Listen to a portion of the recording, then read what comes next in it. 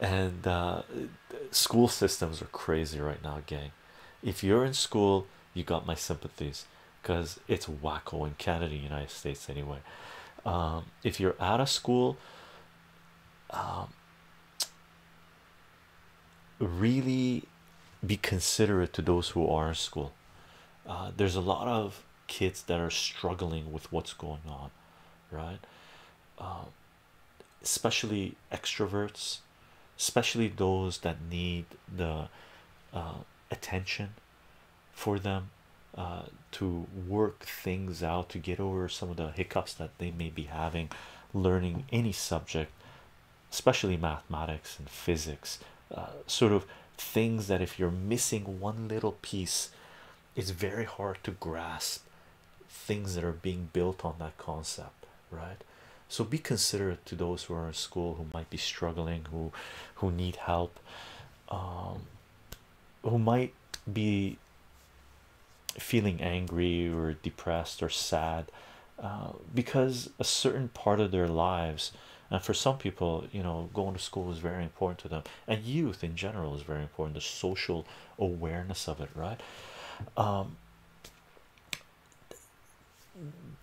there's a little trauma there, right? I was talking to a friend yesterday, and she mentioned, in she knows people in different parts of the world where they've been in lockdown for a long time.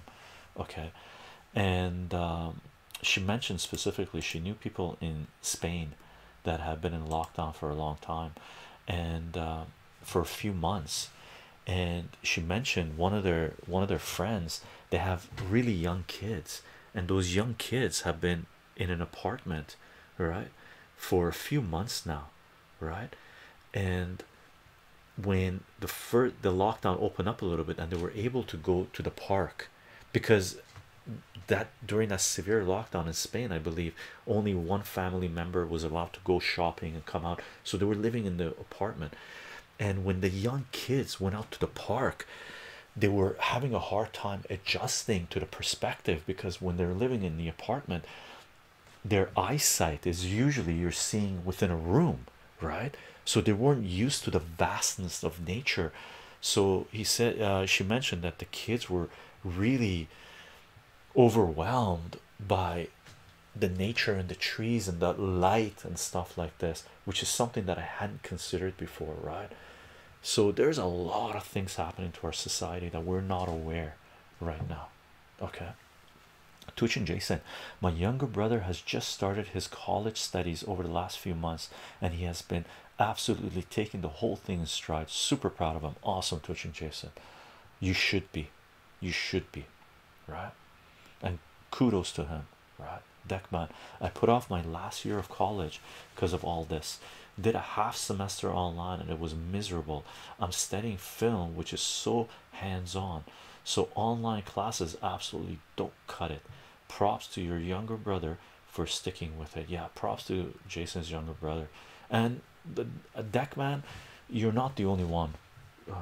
There there's students that I know that have dropped out of certain classes that they're taking. Now they're taking correspondence, trying to deal with that.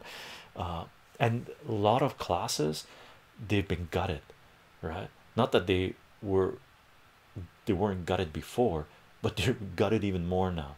Like there's a couple of chapters that they're not teaching. Like I have one student, uh, in math 11, and one of the chapters that they took out was personal finance, so they're not teaching personal finance.